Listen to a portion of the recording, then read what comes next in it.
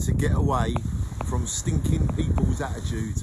The attitude on people is disgusting, and there's so many people that you don't even know or meet that give you attitude. It's disgusting. Why can't people be courteous? Why can't people just ignore? Why can't people be polite? Why are people so rude, Dylan? Why? Why? Ladies and gentlemen, we need to get away from people's stinking attitude. It's disgusting. We're all human. We're all the same. We don't need to like abuse each other. If you don't like someone, ignore them. Don't follow them on Facebook if you don't like them.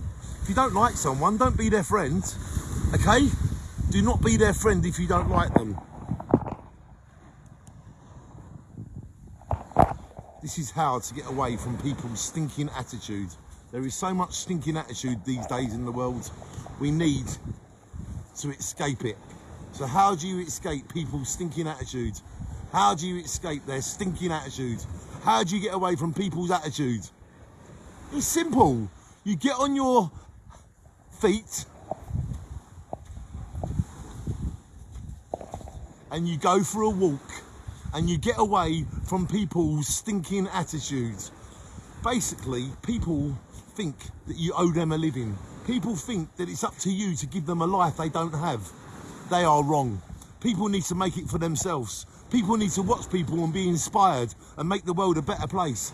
There's no point having a stinking attitude if you haven't got what you want. Why don't you put all your energy and all your attitude into getting what you want?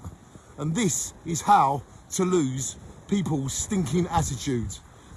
Get over it, get on with it, and make life the best you can. And get over your stinking attitude, because it stinks.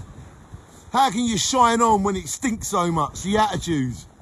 And that is how to get over stinking attitude. You don't need to worry about it, you just need to get over it. Shine on.